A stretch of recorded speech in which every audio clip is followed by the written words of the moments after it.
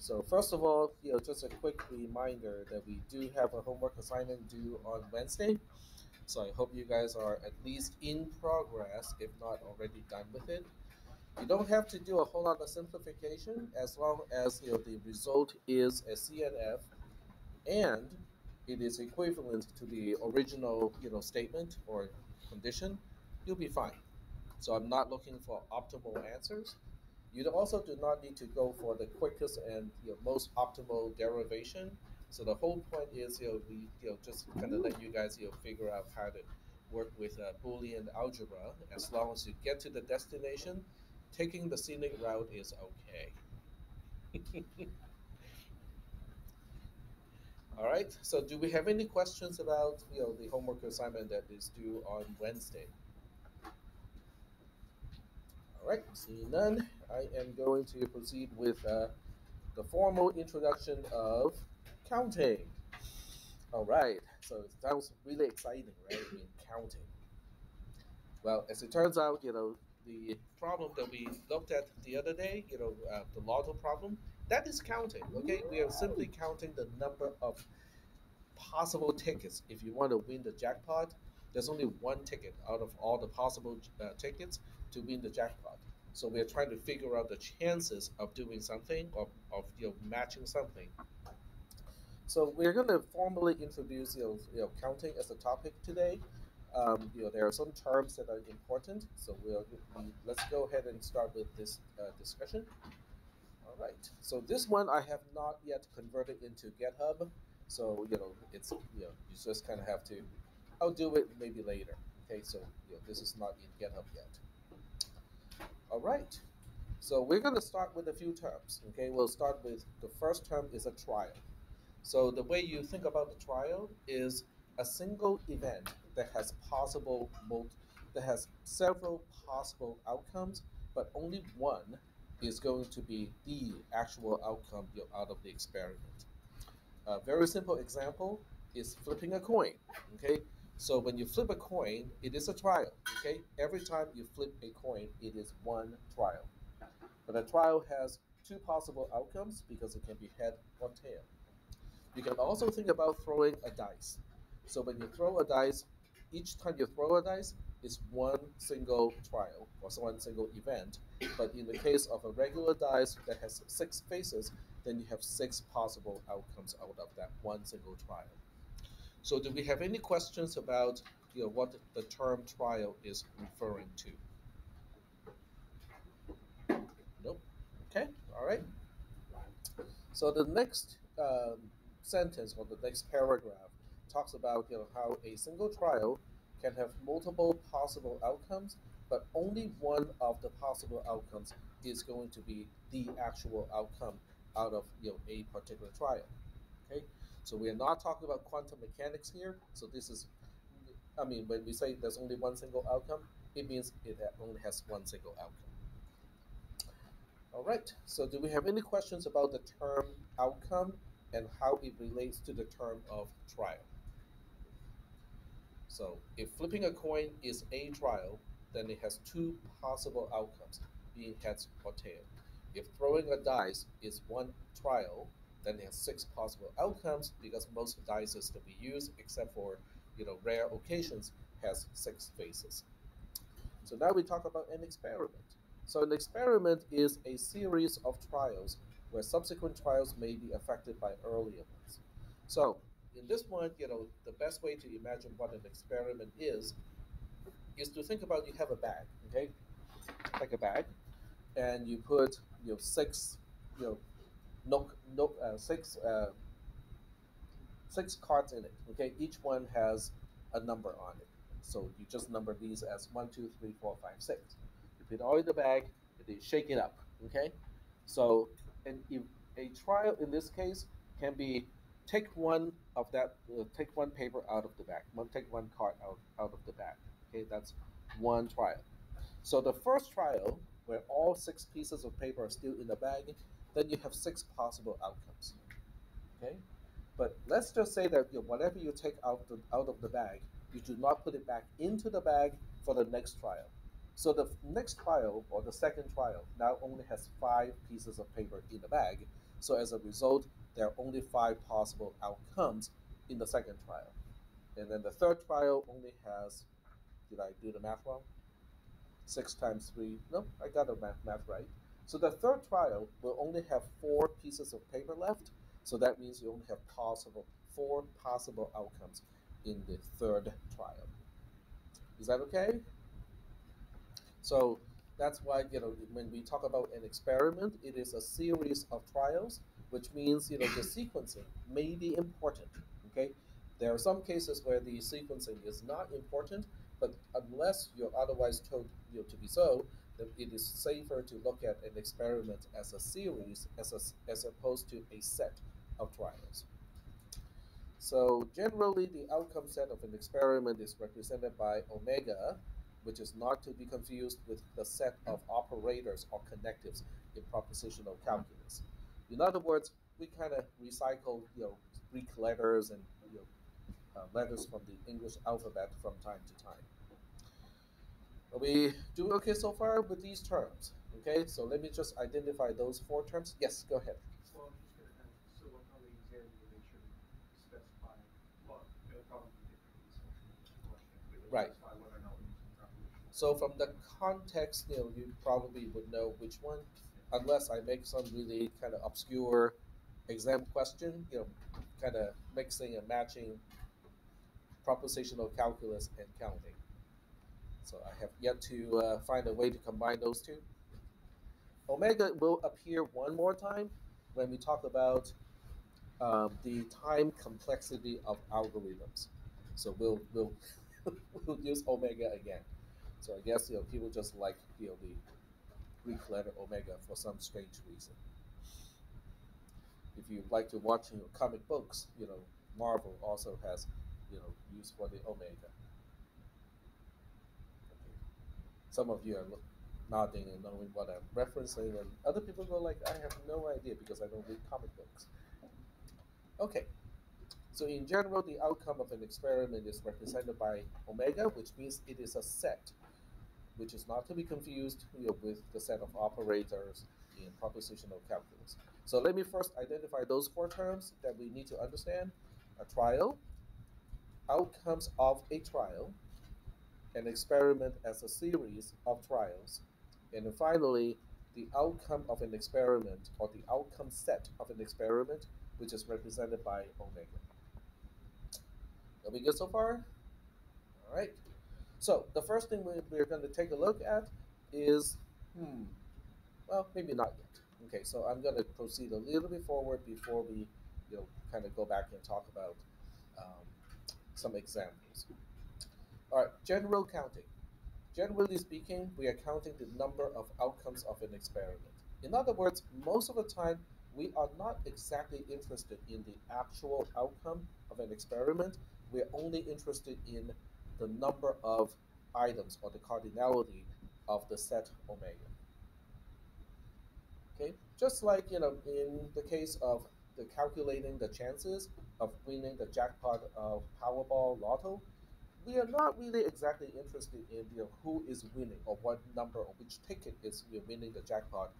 We are only interested in what are the chances. So that's why we are only usually interested in counting the outcomes, but we are not so concerned about the actual outcomes in the set.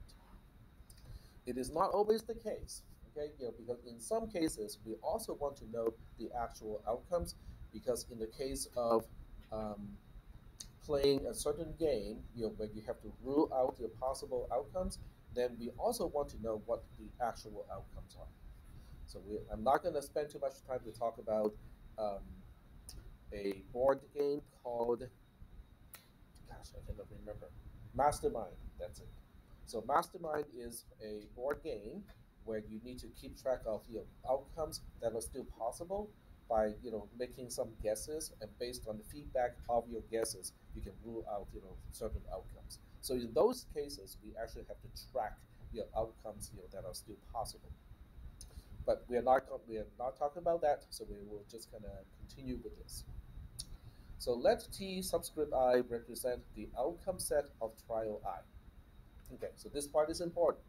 If I'm flipping a coin, okay, it doesn't matter which trial we are talking about, the set will still be containing head, tail.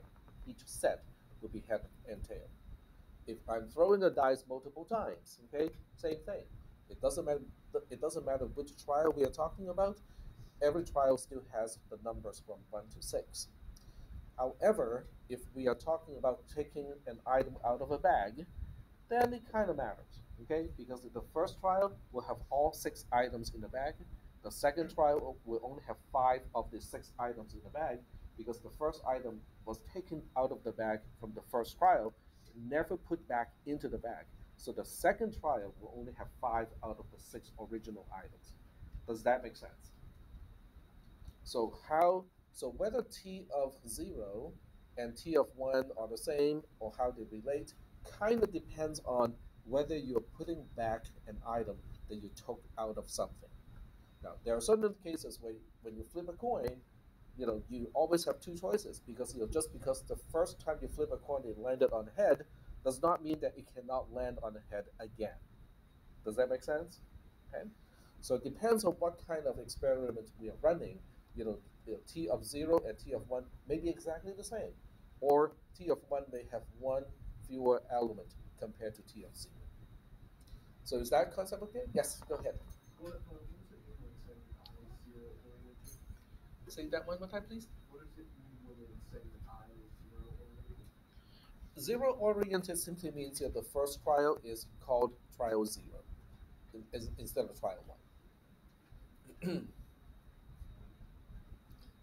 So that's just for counting purposes. To identify which trial is the first trial in an experiment. You know, I could have randomly choose a number. But it's usually between 0 and 1. And once you have learned C++ programming, we kind of have a mindset of using 0 as the first number in the sequence. All right. So in this case, when you look at the overall omega, it becomes t of 0 times Cartesian product with t of 1, Cartesian product with t of 2, and so on. So now would be a good time for an example. So let me switch to Joplin. And Joplin is under Office. There we go. Yeah.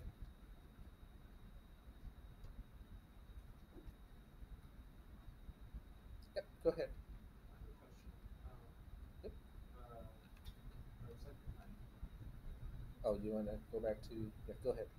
where it says that like basically that the subsequent trials don't affect each other, why Mhm. can we, or how would the outcomes change? Like, couldn't we just say that it's the Cartesian product of any 2 trials?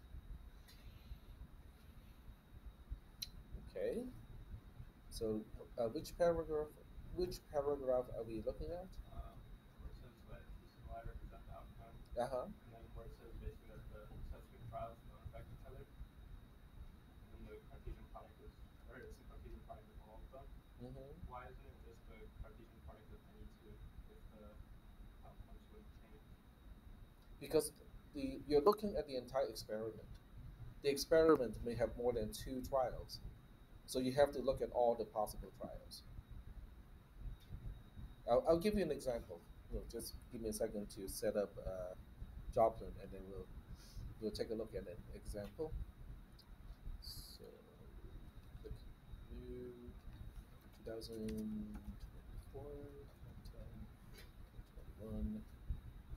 All right. So let me hide these two. All right.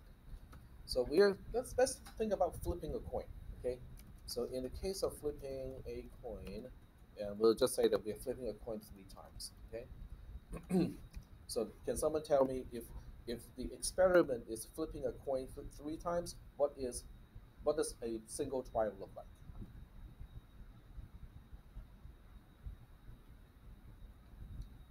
Just flipping a coin once. Okay. And what are the outcomes of each trial? That's okay. Okay, very good.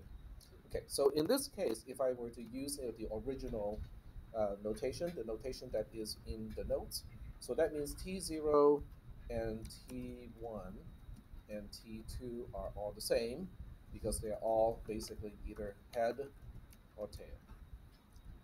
Is that okay? I'm just using H to represent head and T to represent tail. Is that okay? So when you look at the entire outcome of the experiment, which is flipping a coin 3 times, so let's take a look at what omega may look like in this case.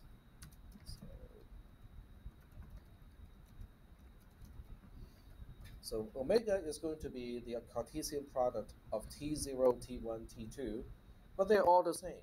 So that means the first one may be I'm not writing the comma down. Okay, so h means h comma h comma h. In fact, I'm just going to let go of the parentheses too. So this is one of the rare occasions where I'm not following the actual syntax because otherwise it's a lot of stuff to type. Okay, hxt, hth, t htt, thh, tht, tth, and then finally ttt.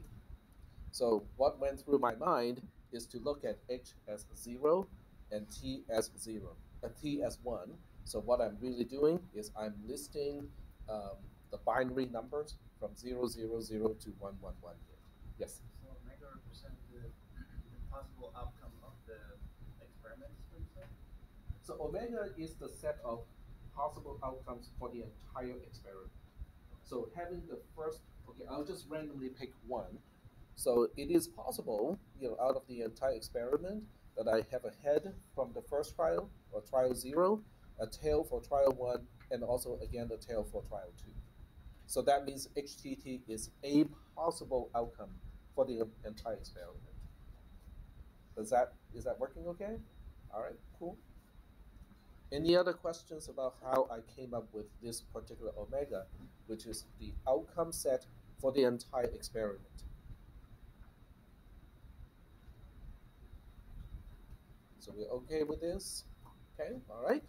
So let's think about another example. Okay, so in this case, we are taking a marble out of a bag, and I'm just going to say originally we have 3 marbles, RGB. Okay, red, green, and blue. Okay, so we'll say T of 0 is RGB. So this one is a little bit more difficult to think about because what T1 looks like kind of depends on which item did I choose in the first trial. And what T looks like really kind of depends on what T0 and T1 is choosing out of the bag. So, but I can still tell you what omega is going to look like. Okay, so in this case,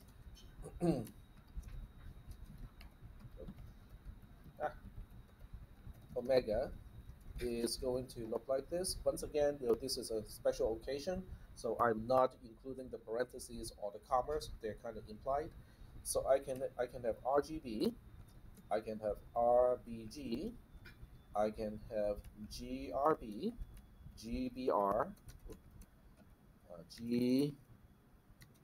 GGBR, and then I can have BRG, and then BGR.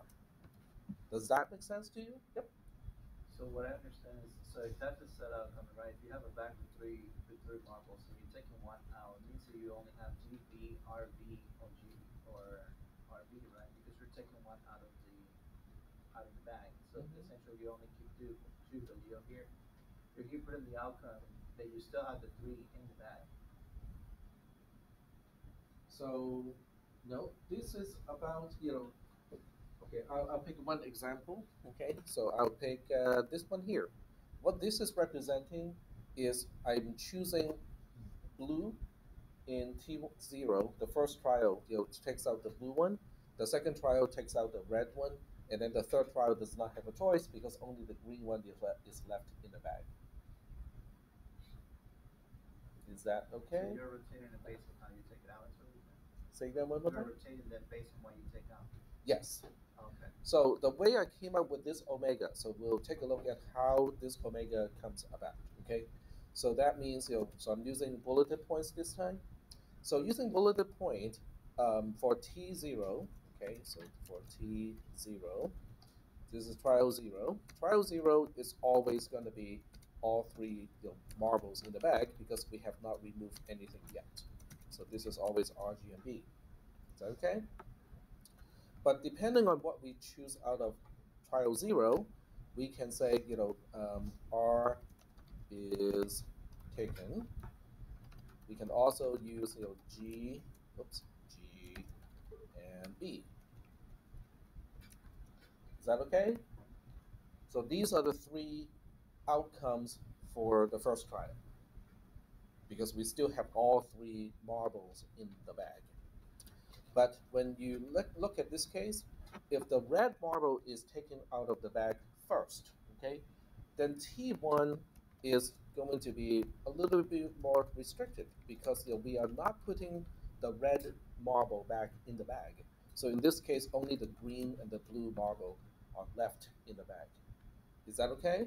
So this is what I was talking about a little bit earlier, where the subsequent trials may be impacted by the earlier trial when it comes to what are the possibilities. Okay, so now I can also do the same thing with this one because the green one is taken out, so that means the red one and the blue ones are left in the bag. And then over here, because the blue one is taken out of the bag, so the green and the red ones are still left in the bag. Is that okay so far? All right. So I can repeat this, kind of in a very tedious way, because out of this, okay, two things can happen. Because I can say the green one is taken out, but it is also possible that in this case I take the blue one out. Okay.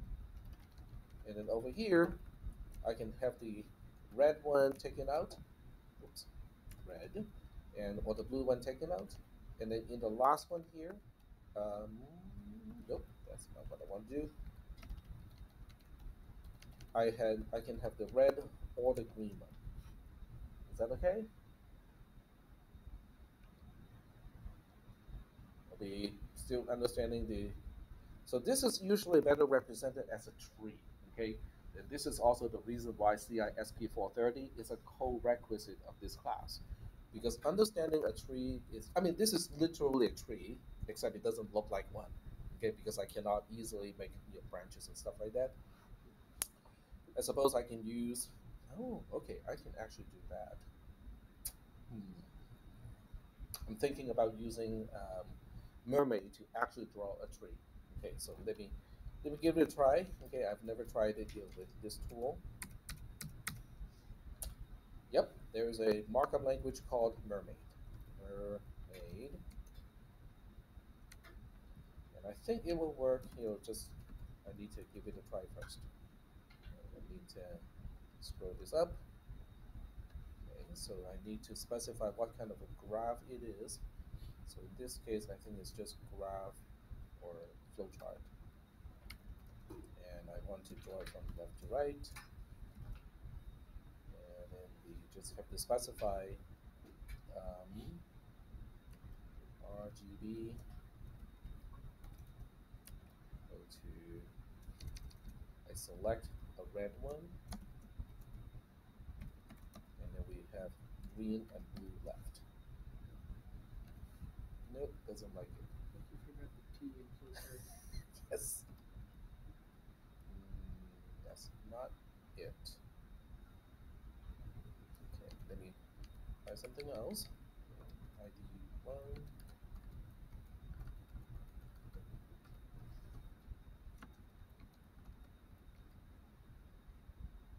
Nope. Alright, let me just do a quick search on the syntax of Mermaid.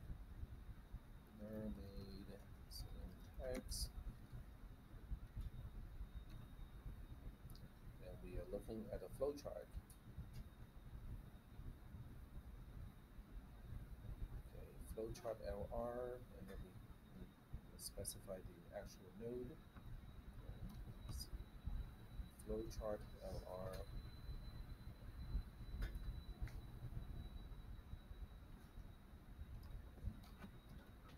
Let's try something simple first. Okay, that's okay. So RGB.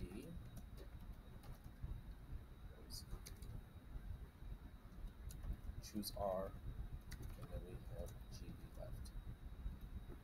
Nope, it's not like that. All right, double check on the syntax, one little thing at a time.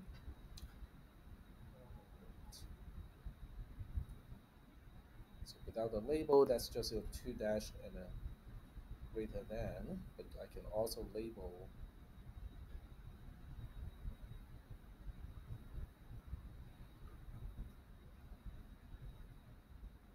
Okay. Well, this is a tool that you can use for your other classes too, as you can see. But all I really want to do right now is to say, how do I draw an arrow? There we go. So it is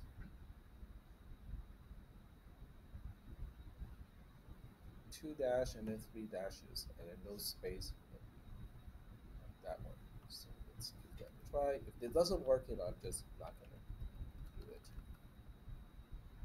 Nope.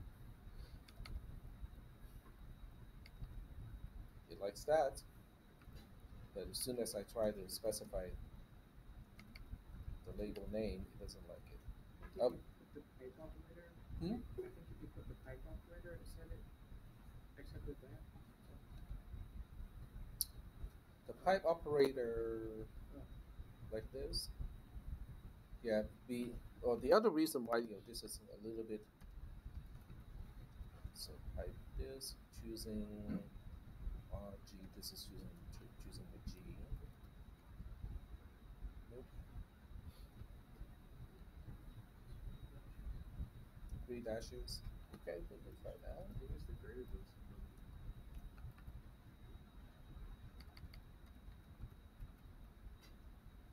Okay, but I actually want the dash. I want the greater than. Okay, fine. So if we choose the R, then we have G and B left. And then if we choose the RG and B, then we have red and green left. RGB. All right. Well, I mean, it's okay. I really want to have that arrowhead, but if I cannot have the arrowhead, it's not the end of the world. There's a page called Eraser AI. Uh-huh. You can use that in any tool that you train. Oh, eraser? You just have to put it in inside and you can test it. Okay. Well, since I'm already here, might as well just finish this one. So now we can specify what about RG. If out of RG, if you choose a R, then you have a G left. And then with the, I think, yep, that is correct. RB, if you choose the red, then you have the blue left. Out of RB, if you choose the B first, then you have the R left. And then out of this one, okay, so RG, if you choose the G first, then you have the R left. Yep, I mean, it does work that way. It's just that it doesn't look like a tree anymore. To make it look like a tree, I have to make these names unique. Let me see. I think, do you guys generally get the idea of what I'm trying to draw? Okay. Okay. So I can let you guys finish drawing this tree, but the original representation, which is using just the text to represent it, works out too. So whenever you need to kind of think about, why is it like this? Why do we count in a certain way? Having a graphical representation helps. Okay. So getting back to the notes here, not this one, but here. So we are only making basically a Cartesian product. This big pi symbol is basically the product, but in this case, this is the product of this is the product of the cardinality of each t of something. Because if we want to count how many elements are in the big omega, This is how we can come up with the number. Is that okay? Because even in the example where we're picking a marble out of the whole thing, when you look at the cardinality of this T1, this T1, and this T1, even though the content are different, they still have the same cardinality. So that's why if all you care is the cardinality of big omega, it is okay to do it this way. You just have a multiplication of the cardinality of each of the outcome set of a trial. Are we still doing okay so far? Okay. So that means in the special case where T0, T1, all the way up to T subscript m minus 1, because there are m trials, if they're all the same, then it is easy to come up with the cardinality of the omega, because it is just n to the power of m, where n is the cardinality of each trial outcome set. Is that okay? Example, okay? Flipping a coin, okay? In the case of flipping a coin, each trial only has two possible outcomes. So let's just say that we're trying to throw a coin or flip a coin 3 times. So what is the total number of possible outcomes for the entire experiment? Which one is m and which one is n? We got 2 and 3 here. 2 is the n, which is the cardinality of each outcome set, and then m, which is the number of trial, is 3. 2 to the power of 3 is 8. So is that consistent with the example that you saw earlier? Okay, so let's double check. Okay, I know you guys have been paying attention already, but I'm just gonna go double check here. 1, 2, 3, 4, 5, 6, 7, 8. So that method of doing the calculation is correct. Okay, so right now we are talking about the outcome set where ordering is important. Because if you think about this, if you look at these as sets instead of tuples, they are all the same set. In other words, if ordering is not important, there's only one single outcome in this case. And there are some cases where the ordering is not important, such as when you buy a lotto ticket. Okay, so if somebody were to ask you, "Oh, can you help me find your 5 numbers, for my next lotto ticket? Oh, by the way, I also want you to help me to find the Powerball number." I can tell that person, 5, 4, 3, 2, 1. Okay, but it makes no difference whether it's 5, 4, 3, 2, 1 or 1, 2, 3, 4, 5, because in the case of the lotto ticket, the only thing that matters is this number one of the numbers that matches a number that is picked. Is that okay? So ordering is not important in some cases. All right. So now we're gonna introduce. Let me go back to the notes here first. So the concept of without replacement basically is the same thing as you're picking something out of the bag, because whatever you choose out of the bag in a trial is not put back in the bag in the same experiment. Is that okay? So every time you choose something, you're gonna have to take that something out of the bag. So we're going to take a look at the description here. A common restriction to trials in one experiment is whatever is chosen earlier cannot be a choice in later trials, such as removing an item from a bag. Let us assume that we start with a set T when n equals to the cardinality of T as the set of outcomes of the very first trial of an experiment with m trials. So now we have two numbers, and the two numbers are not well, I mean, they still mean the same thing, okay? N is still the cardinality of the trial outcome set, but only for the first trial, because every time we perform the next trial, we have one fewer item. And then M is still representing the number of trials. How many times are we doing this? If E0, which is an element of T, is the actual outcome of trial 0, then E0 is no longer available for trial 1. So trial 1 as a set only has an outcome set of T minus the set that contains E0. Does that make sense? So this is going back to set notation. The subtraction symbol only applies between two sets. And that's why I cannot say T minus E0. I have to say t minus in curly braces e0. Is that okay? Does everybody understand why we have the curly braces? Okay. All right. And as a result, trial 1 will have n minus 1 items, as the possible outcome set. Is that okay? Which is kind of what I said a little bit earlier with the RGB marbles in the bag.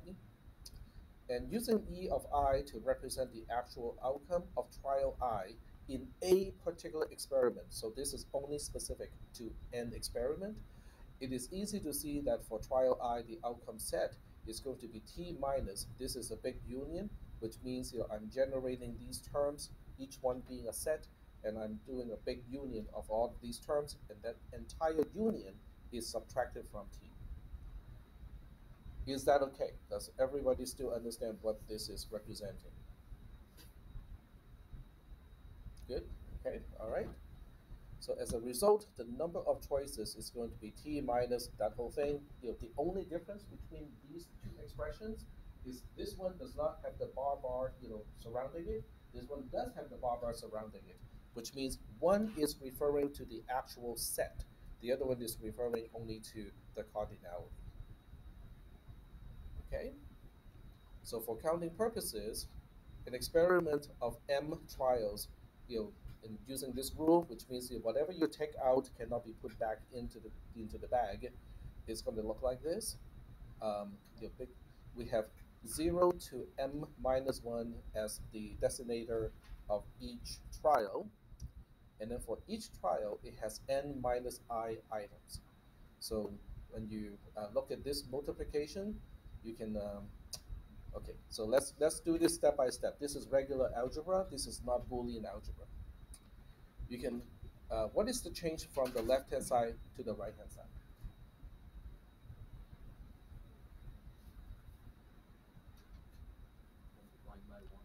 Multiplication by 1. Like this is 1.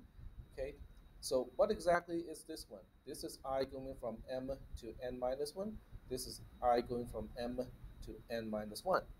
So the interesting thing is, after I multiply this side to this side, I now have this and this. Now the denominator does not need to be explained because it's the same. What about the numerator? How come the numerator, instead of having two big multiply, it is now one single big multiply? What is going on here? Okay, look at the indexes. In other words, for each pi operator, for each your product, this one starts from 0, it ends at 1m minus 1. Okay, this one starts at m and it ends at n minus 1. So that means between this pi and this pi here, they can be combined into one bigger pi, where we're just starting from 0 and ending all the way at n minus 1. N has to be greater than or equal to m. Is that okay? All right. So now when we look at this division here, um, so when going from here to here, we are, let's see,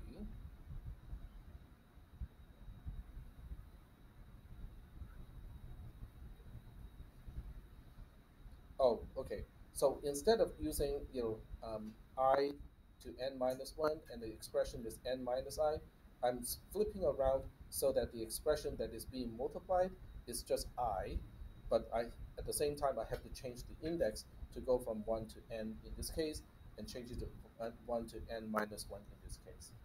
Okay, so let's think about the terminal conditions, okay, which means the first and the last item in the multiplication. Let's think about this one. When I equals to n minus 1, which is I being the largest it can, what am I actually multiplying here? What is the term here when I equals to n minus 1? Substitute. Do a substitute of I being n minus 1 and put it here. What do I get? I get 1. Okay. So what about the other end? What happens when I equals to m over here? Well, in that case, there's not much I can say other than it just becomes n minus m. Does that make sense? Okay. Well, that's exactly what I have here. because I'm only focusing on each term that I'm multiplying, and I'm saying, oh, okay, this thing here is the same thing as this thing over here, because I figured that all the numbers that I'm multiplying is from 1 to n minus m. Oh, this is specifying exactly the same thing. Is that okay? And I did the same trick with the numerator. So the numerator, I use the same trick, which means, what happens when I equals to 0? This whole thing just becomes n. So I got an n covered here. What happens when I equals to n minus 1? Same thing. N minus 1 in parentheses is just 1. I got that covered here as well. But instead of having n minus I as the term being multiplied, I simplified to only have I being multiplied. Is that okay? All right. So that is interesting because when we look at this term here, this means we have 1 times 2 times 3 all the way up to n, otherwise known as n factorial. Over here, we have 1 times 2 times 3 all the way up to n minus m as a single term. So we have n minus m, the entire thing factorial. So this thing is also counting the number of permutations when we're choosing items out of a certain set. So that's why it has a big P here. And n is the number of items that we start off with. M is the number of trials, which means how many times am I removing something from the bag. So first of all, there are a few things that are important here. This is the original form, okay? Because we are just looking at a bag originally having 6 items. So let's just say that out of the 6 items, I only want to choose 3 out of the bag, okay? But this time, I have a little tube, okay, to fit a marble. So now, every time I remove a marble, I put it into a tube. Every time I remove a marble, I put it into a tube. So being a tube that has the same diameter as a marble, the ordering matters, right? Because depending on how I remove the marbles from the bag, they look different when you look at the sequence. Is that okay? So removing a red marble first and then a blue marble would look different in the tube as opposed to removing a blue marble first and then a red marble. Does that make sense? Okay. All right. So are there any questions about this number here? This is going to be the cardinality of omega when we start off with n items in a bag, and I need to remove m of those, and the ordering of the removal is important. Is that okay so far? Okay, let's try out an experiment. Okay, let's try out one example.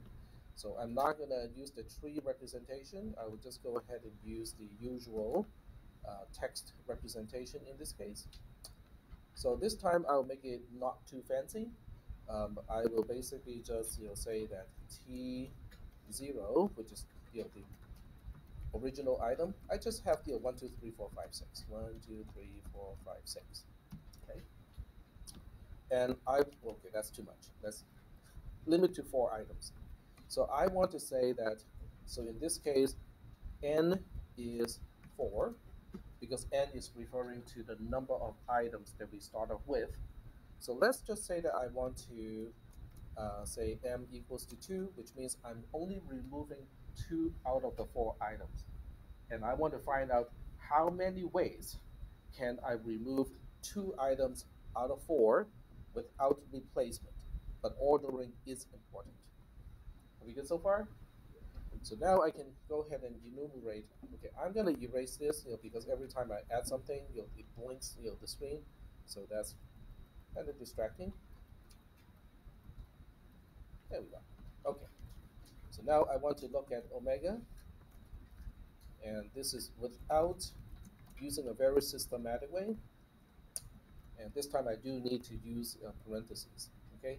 So 1 can be followed by 2, 1 can be followed by 3, 1 can be followed by 4.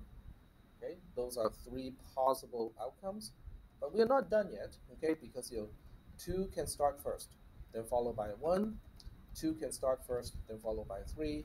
2 can start first, then followed by 4. And then 3 can start first, followed by 1. 3 can start first, followed by 2. And then 3 can start first, followed by 4. Is that okay? And then 4 can start first, followed by 1, 4 followed by 2, 4 followed by 3, and that's it. So I need to make it a little wider to fit the entire thing. I cannot change the divider, unfortunately. If I could, I would put more space to the right-hand side. So how many elements do we have in this big omega? There are 12 of them, okay? Does it match the equation? In other words, if I were to plug in the n and the m here back to the equation that I had earlier, let me switch back to the earlier part, which is here. N is 4, right? What is 4 factorial? 24. And then 4 minus 2, because m is 2, because we are only performing 2 steps in the experiment. 4 minus 2 is 2. 2 factorial is 2. What is 24 divided by 2? 12. Is that okay? So I just want to double check. I just want to use an example to give you an example, when n equals to 4, m equals to 2, this is the original set. Okay. The math, they do work out. Is that okay so far? All right. So switching back to the notes here. So the next section is titled ordering, which is basically saying, but in some cases, we don't really care about the ordering. So how do we handle those cases? Well, in those cases, then all you have to do is to say, oh, of the outcome where ordering is important, a bunch of those outcomes really map to one single outcome when ordering is not important. Okay? So we're going to use the example that we were working on here. Okay? And I'm going to document here, if ordering is important, then we have something like this. So the question is, what if ordering is not important? So I'm going to use is not important. Well, if ordering is not important, then 1, 2, and 2, 1 should become one single outcome. Okay? So now, okay, so this is interesting, okay, because the way I edit this is kind of important, because that's how we can look at this whole thing. So instead of having a tuple of 1, 2, I now have a set of 1, 2, which means 2, 1, which is also considered to be a set in this context, really does not exist, because you cannot have duplicate elements in a set. Is that okay? So 1, 2, 2, 1 becomes 1, and then I can do exactly the same thing with 1, 3, turn that into a set, and then 3, 1 should not be a duplicate item anymore. So you can probably see how where this is going. So 1, 4, oops, the other one, and 4, 1 are basically the same. And then 2, 3. I mean, this part should be really boring to you, because you already know what I need to do. So 2, 4 and 4, 2 are same. And then finally 3, 4 and 4, 3 are the same. Okay. So take a look at that. All right. So I'll be doing okay so far with this transition. If we want to count number of tuples, which means the ordering is important, we have twice as many items. But if ordering is not important, then 2 of the original items are really the same thing. So, but what is the pattern here, right? The pattern is, yes? So then the ordering is important, we have tuples, but ordering is not important, we have sets. Yes. Because if all you care is whether one is chosen or not, but not in which trial, then the number of possible outcomes is only half of what it used to be. But the question is, why is it only half? Well, okay, it's pretty obvious here, right? Because 1, 2, and 2, 1 are the same, and the 1, 3, and 3, 1 are the same, and so on. Okay. So why are there two? If the set in concern is 1, 2, why are there two tuples corresponding to that set?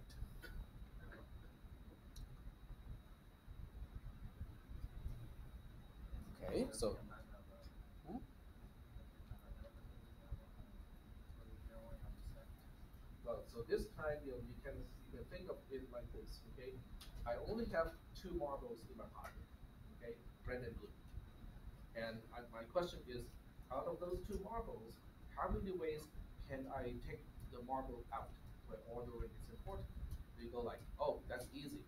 The first marble that I'm taking out of my pocket can be either red or blue. The second one has to be whatever is remaining. Is that okay? But Tech, isn't this the same thing that we talked about earlier? It is. Okay. So that means, if we want to reduce the number of, if we want to count the number of duplicate tuples that correspond to the same set, if the number of tuples corresponding to a set is the cardinality of the set factorial. Okay, let me say that one more time. If I give you a set, okay, so if I, okay, let me scroll here. Ah, okay, if I give you a set. Okay, so this time I'll make it a little bit more complicated. 1, 2, 3, 4. How many tuples have exactly the same four elements? That is the question that we were trying to answer.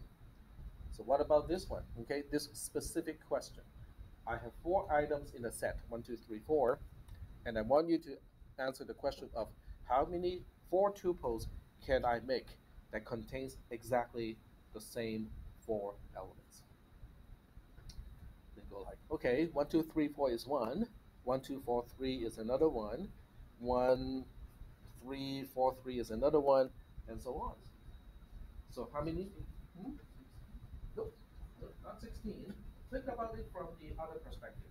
So this time I have four marbles in my pocket, labeled 1, 2, 3, 4.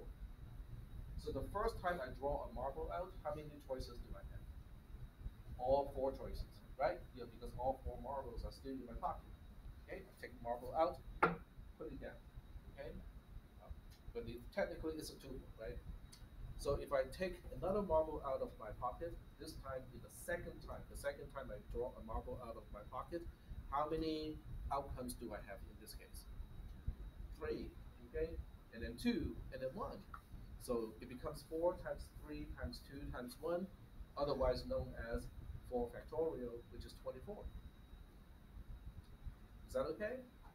So that's why, when you want to count the number of ways that a set can have tuples, it is just the factorial of the cardinality of the set. Okay, let me write it down, and then you guys can tell me whether you're getting this or not. The number of ways to make tuples out of a set, and let's give it a name, S, is the cardinality of S factorial. Okay, so I'm just gonna pause here to see if we understand this statement. If I give you a set, S, okay, which has a certain number of elements in it, and what I want to tell you, how many tuples can I make out of the elements of this set? It will be the cardinality of S factorial. So this exclamation point is not a punctuation in an English sentence, it is actually just factorial. Does that make sense to you? Okay, I see some nods and I see some hesitation. Okay. Can you also represent it by 4 to the power of m? Oh, no, no, no. It has nothing to do with power. Okay? I did see that Power earlier, only but then works when you're not when it is with replacement. So every time I draw a marble out of my pocket, I put it back in the bag, then it is a power. But if I take something out and I do not put it back in the bag, then it is not a power anymore. Right, but you sum it by the power of the next amount of that you have in your pocket, though. It That is makes sense. okay. So don't think about power because every time you multiply the next experiment, the total number of outcomes is reduced by one. Right. If you put it by the power of n minus one, It then is you not should be. power. Is that It is not power. Do not think of power. Because when we think about power, you are multiplying the same number multiple times. But in this case, we are not multiplying the same number multiple times because every single number in the long product is 4, 3, 2, 1. right? It is not replicating. It's not duplicating in the entire product, in the multiplication. So it is not power. Okay, this is factorial.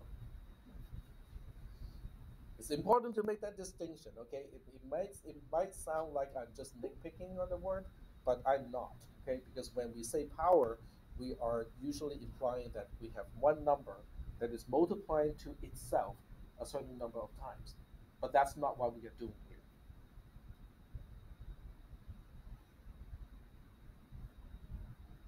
Is that okay so far? All right. Okay. So, hmm. So let's think about this for a little bit. Okay.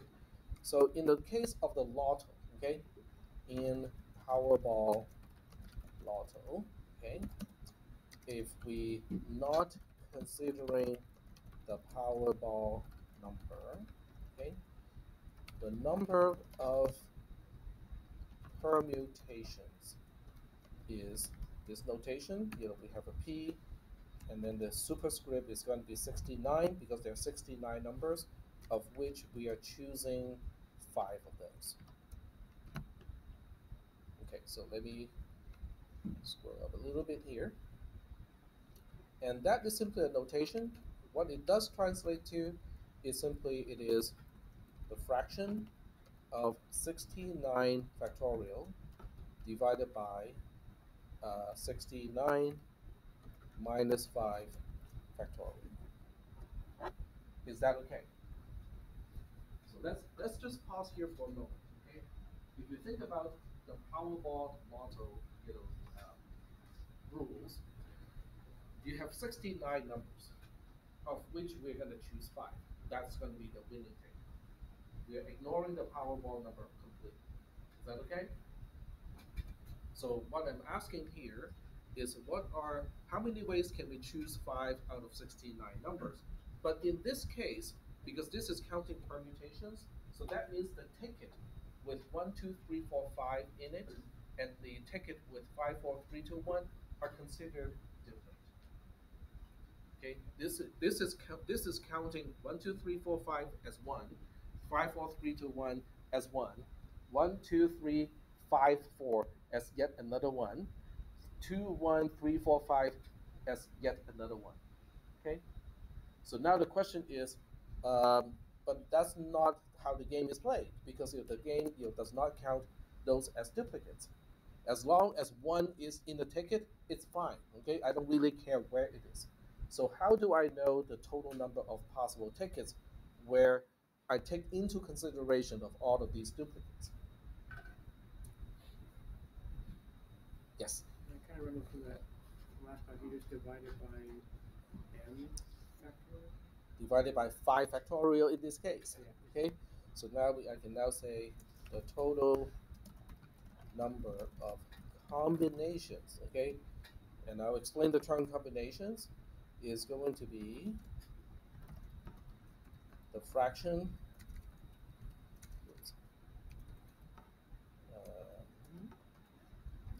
By the way, these are all in the notes too, so I'm just may not be exactly the same way.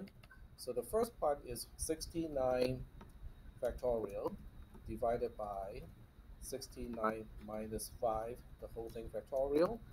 And then the second one is just 5 factorial. And I might need to zoom in a little bit here. Okay, because the font does get smaller when I have fraction of a fraction. There we go. Okay, so right now our focus is on this thing here. It's like, what the heck is that? Well, 69 factorial divided by 69 minus 5 your factorial, that's the number of combinations where I'm only counting the number of ways to choose 5 numbers out of 69, but ordering is important. Okay, so 1, 2, 3, 4, 5, 5, 4, 3, 2, 1 count as 2 elements in that particular set. Okay, they go like, but Tech, no, no, no, no, no, no. This is not how Lotto is played. Okay, because as long as 1, 2, 3, 4, and 5 are on the ticket, it's considered as one ticket. Okay? Then go like, okay, fine. Okay, but how many ways, how many duplicates do I have just for 1, 2, 3, 4, 5 in a set? They go like, well, you got 5 different things, and we are taking one thing out at a time until there's nothing left. So there are 5 factorial ways.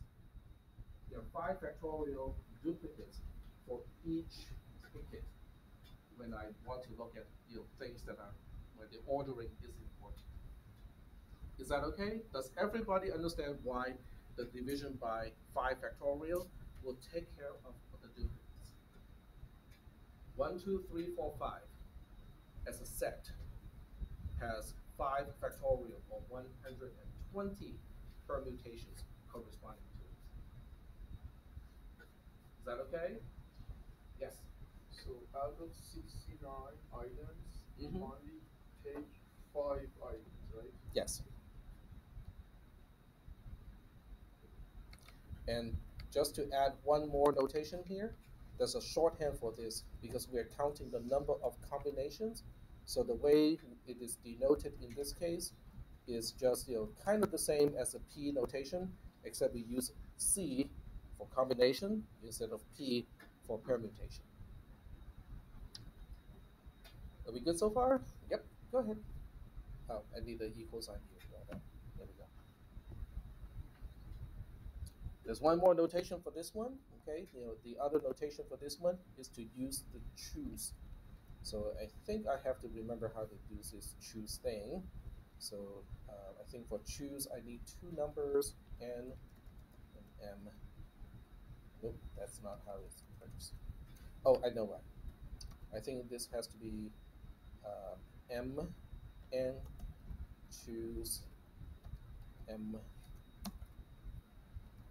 and then I have to put the whole thing in braces too. There we go. Yeah.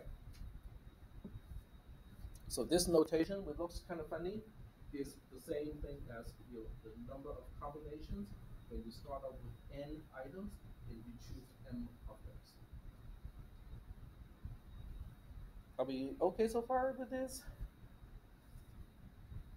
All right. So I think we have enough vocabulary to talk about the birthday problem. Okay, it's not really a problem. It is just a calculation that surprises most people. So let me just do a quick head count here. We got 7, 11, 15, 21, 25, 27. So there are 27 people in this classroom, including myself, 28. So the question is, what are the chances that out of 28 people in the room, that nobody shares the same birth date? You can also flip it around and ask, what are the chances that at least 2 people in this room share the same birth date? Okay, so year is not part of it. Okay, we're only looking into the month and the day of month of the birth date. Is that okay? So, okay, so which way do you want to look at it? Because they're equivalent. Do you want to look at it as no 2 people in this class share the same birth date? Or do you want to look at it as at least 2 people in this classroom share the same birth date? At least 2 people. At least 2? Okay, we can do it that way.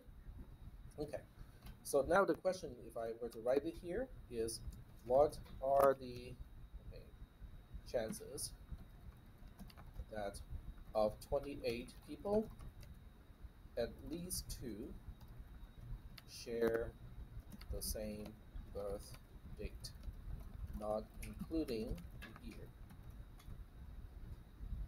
Okay. All right. So how do we attack this problem? We're looking at probability here. Okay.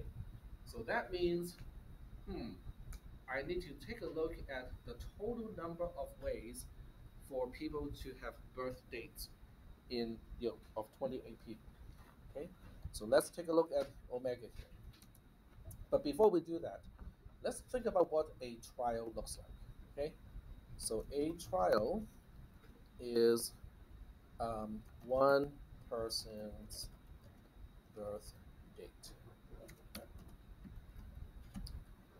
Okay, so this is not an action because you don't get to choose which day you were born on. Okay, but nonetheless, we are only interested in the possibilities. So if each trial is looking at one person's birth date, what is the total number of outcome per person in this class? Well, it doesn't matter whether it's this class or not, as long as that person is on Earth or anything on Earth, because it takes 365 and some self-revolution of the Earth to go through the entire track around the sun. So how many choices do we have? 365. Okay, so we'll write it down here. Okay, we'll say the cardinality of T is 365. There are 365 possible outcomes for each trial, which is each person's possible range of birth dates. It could be 1 in 365 days. Is that okay? All right. And there are 28 people, right? So then omega, or the cardinality of omega, is going to be what? We know it is n to the power of m, okay, from earlier. What is n this time? N is the same as this. What is m? Do you remember what m represents? The total number of trials, right? And we got 28 people, so there are 28 trials. So in this case, it is basically 365 to the power of the number of people in the class, which is 28. And you look at this and go like, okay, so that includes the really, really rare chance that everybody is born on the first day of the year. It also includes the really, really rare chance that everybody is born on the second day of the year, and so on. Okay, because it includes every single possible ways each person's birth date is independent to the next person's. Is that okay? So this is a rather huge number. This will give us, the cardinality of omega. So now we want to say, okay, so I now introduce another term. It's called event. Okay, so an event is a set of elements. Okay, I can say it's a subset of big omega that contains elements that we are interested in. So that means there's no particular way to generally describe what is the event set. We only know that the event set is a subset of big omega. So we look at all the possible outcomes of the entire experiment and we go like, but we are concerned, we want to count these ones. Okay? So if my interest is to find out what are the chances that no one share the same birth date, because that is the opposite, is the complement of what we are actually interested in. Let me say that one more time. We are interested in counting the number of ways where at least two people share the same birth date. Okay? That problem can be very difficult to express because what if these two people share the same birth date, those people, the three people will share a different birth date. We have to take all of those into consideration. And it's a huge mess to try to express that in a closed form. But if you add up all of those cases, okay, it really is the same thing as the complement, which is the opposite of everybody has a different birth date in this entire class. Does that make sense to you? Okay, let me say that out in English, and you can tell me whether that makes sense or not. If all the cases where everybody in this class have unique birth dates, if I count all of those cases out, what is left are the cases where at least two people in this class share the same birthday. Does that make sense to you? Because all I'm saying is birth dates are no longer unique in this classroom. Is that okay? What you're saying is it doesn't matter what day your birthday is, more about you consider the two could be possible to have the same, share the same day. Right. Yep. It is being having the same birth date that is, or having not the same birthday that is of concern to me. Okay. So in this particular case, we'll define the event. Okay. Event. Okay. E to contain only elements of big omega where everyone has a unique birth date. Is that okay? That's just how I'm defining E, uppercase E as a set. It is a subset of big omega, and each element of E is representing a way to distribute birth dates where no two people in this class share the same birth date. All birthdays are unique. Is that okay? So now the question is, how do we calculate that? How many ways can we arrange birth dates in this class of 28 people so that no two people share the same birth date? Well, we can look at it this way. We can say, okay, you choose a birth date, okay?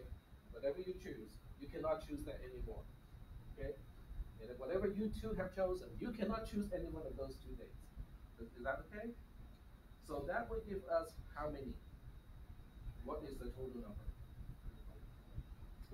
Okay, first of all, we know this is without replacement because whatever the first person has chosen, the second person cannot choose anymore. Whatever the first two people have chosen, the third person cannot choose anymore. So this is without replacement.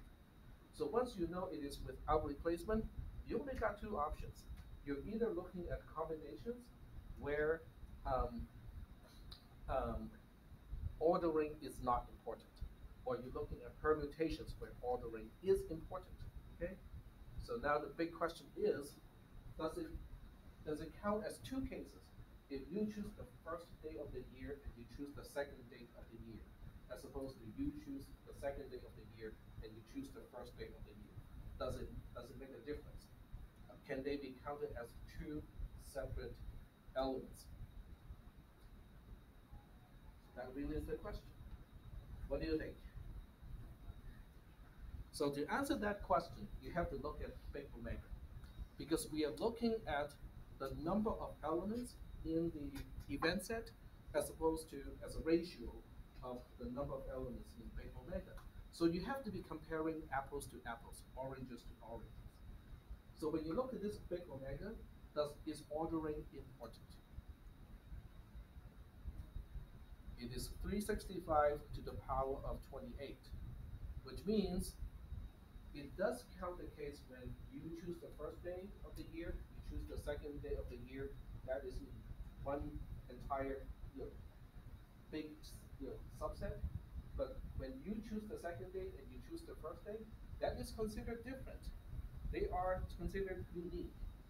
So if you need to compare apples to apples, so that means if big omega consists of a whole bunch, like a lot of tuples, then E should also be including tuples and not sets. So that means ordering is important. Okay, we're counting permutations.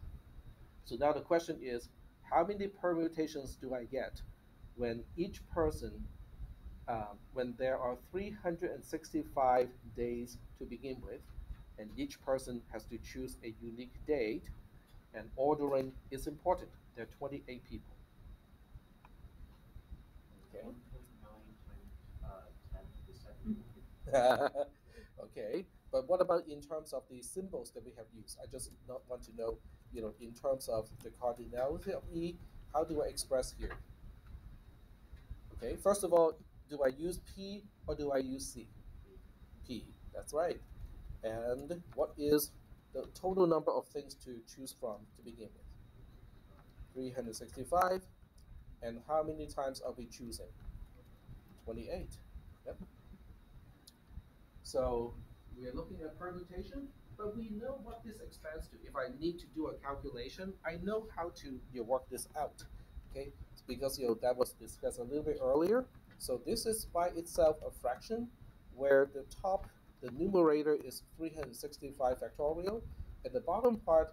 I mean, if you want to kind of save you some time, you can say, okay, what is 365 minus 28, and then just use that number and then say the factorial. But since my arithmetic is not really that good, I'm just going to use the expression here. Okay?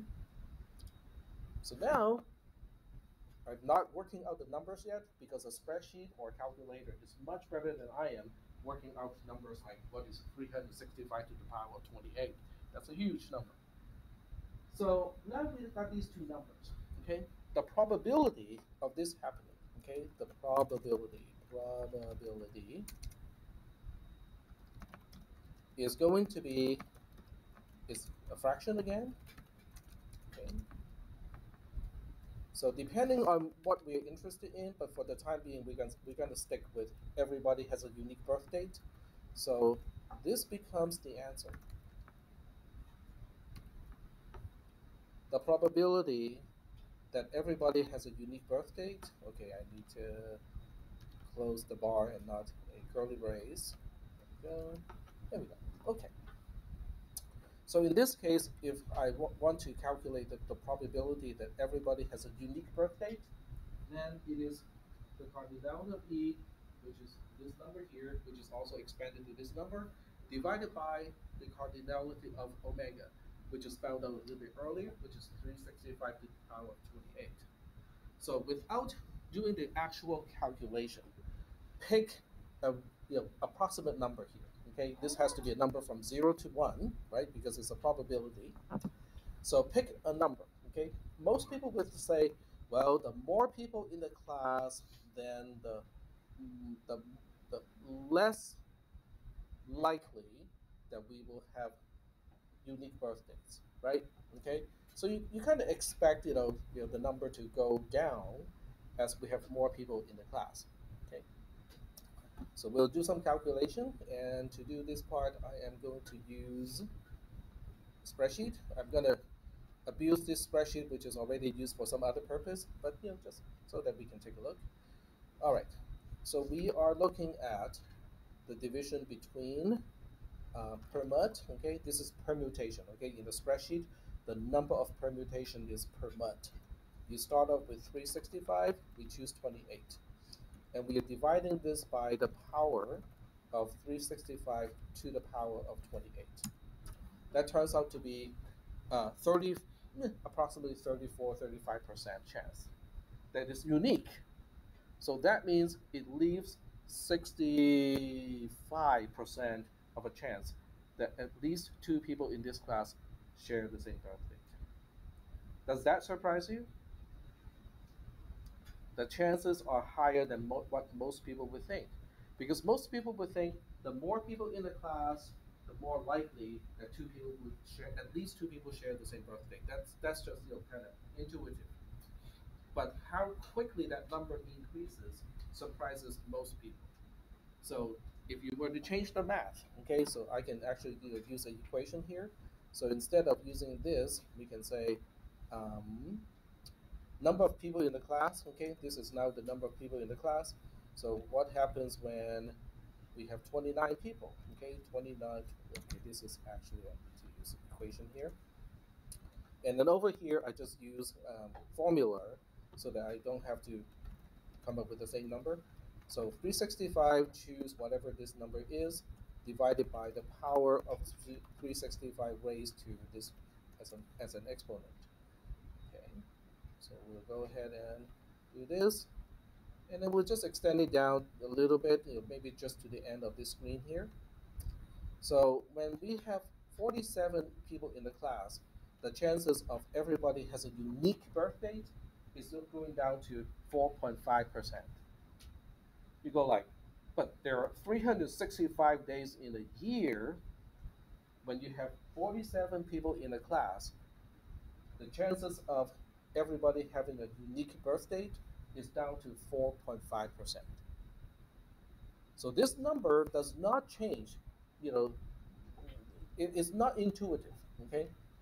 So just one more thing before we get out of this class, because I do want to get back to the original question, which is what are the chances that at least two people in the class have the same birth date, and that's just one minus whatever this number is, because this number is the part that we want to exclude.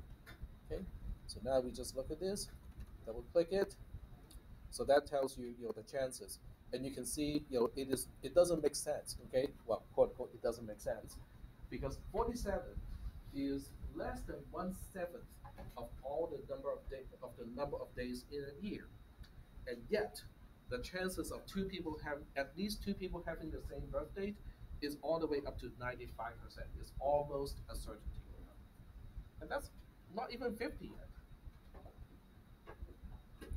So, are we okay with this calculation? Okay.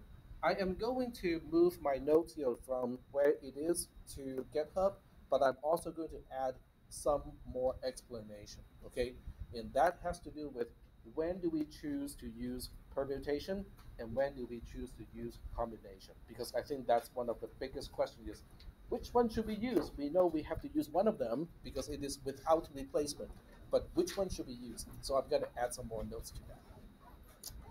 All right, I'll see you guys on Wednesday. Don't forget about your homework assignment that is due on Wednesday.